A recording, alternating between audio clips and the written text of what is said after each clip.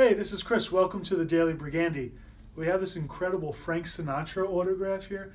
So it's on a photo. The first thing you notice, obviously, it's a beautiful, incredible photo.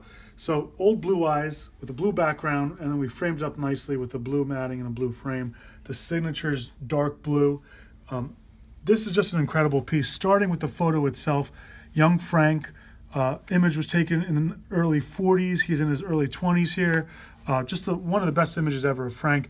And the fact that if you want to zoom in on the autograph, it's a perfect autograph.